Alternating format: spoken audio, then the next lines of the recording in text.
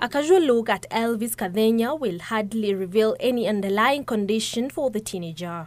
But beneath his happy face is a story of anguish, a young man who has been struggling with Behcet syndrome, a rare disease that causes inflammation of blood vessels, leading to problems in many parts of the body, which manifest through arthritis, painful oral and genital ulcers. It all started in 2016. Ilianza kwanza kama kuumwa na kichwa, kuumwa na kifua.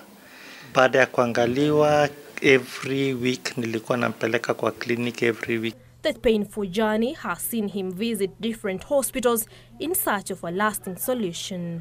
Anachukua muda kabla kuweza kumove miguu. Nikarealize hii shida kwanza inaongezeka. The journey has not been easy for Elvis and his family. Hata kama ninaenda biashara yangu, siwezi nikakaa sana, diet yake pia iko juu. His parents, siblings and friends being his biggest cheerleaders. Elvis, an aspiring author who just completed his Kenya Certificate of Primary Education examination, and his parents are appealing to well-wishers to help fund his treatment in India at a cost of 1.2 million shillings. Najua rafiki za babangu ndio mostly walikuwa wananisaidia kwenda huko hizo trips mbili. Sasa mnisaidie pia nyinyi at least tufike huko trip ya 3 na ya mwisho, kwa sababu sasa Mungu atakuwa ametusaidia. Daktari akasema nimepona kabisa.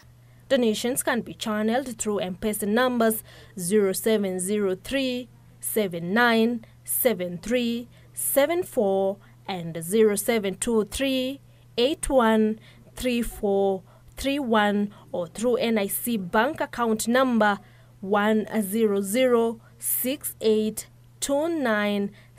10068296115. Again, donations can be channeled through M-Pesa numbers 0703 79 73 74 and 0723 81 34 31 or through NIC bank account number 10068296115. Felicity Gitonga for Channel 1 News.